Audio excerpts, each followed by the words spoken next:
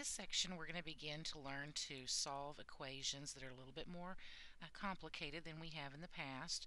We're actually going to be putting both of our rules, our properties together, the addition and the multiplication properties. Before we do that, though, let's go ahead and review each one of the properties individually. If we had a problem that said x plus 5 equals 12, then I could, remember, get the x alone by undoing this plus 5. So the opposite of adding 5 would be to subtract 5. As long as we do it to both sides, we can do that. That's a valid move. So we're left with x on the left-hand side equals 7 on the right-hand side. In the next problem, we have x minus 7 equals negative 12. Remember, we're again getting x alone. So we would have to undo this minus 7, which would be adding 7 to both sides. And I would be left with x on the left-hand side and negative 5 on the right-hand side. Now, let me get back to the beginning of my show. I got out of order a little bit, so I apologize for that. And we also learned about the multiplication property. So if we had negative 7 times y equals 28, we would undo this multiplication by dividing both sides by negative 7. This would leave us with y on the left, and 28 divided by negative 7 is negative 4 on the right-hand side. In this problem, we have x divided by negative 4 equals 16. Well, remember, the opposite of dividing by negative 4 would be to multiply by negative 4. As long as we do it to both sides, that's a valid math move.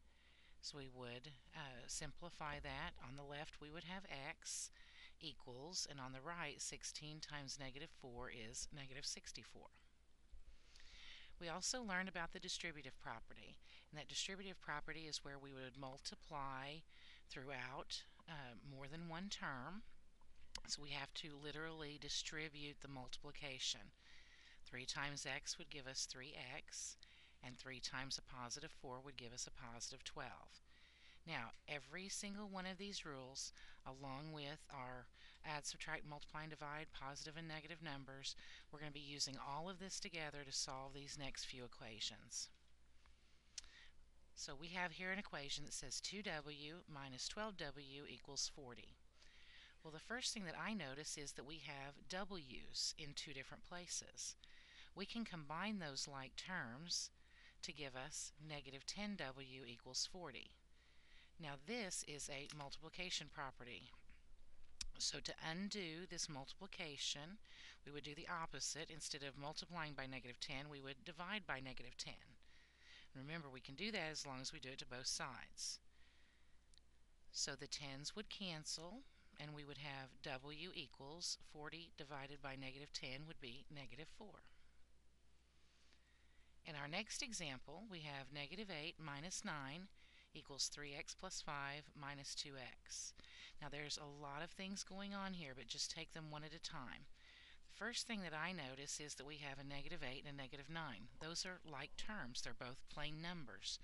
So we can combine those to give us negative 17 equals 3x plus 5 minus 2x. Now I also notice that we have x's in two different places here on the right-hand side. So we can combine those like terms also. 3x and negative 2x would be a positive 1x. Now this is an addition property. We want x alone, so we need to remove the 5 from the right-hand side. The opposite of adding 5 would be to subtract 5 from both sides. When we do that, we're left with negative 22 equals x.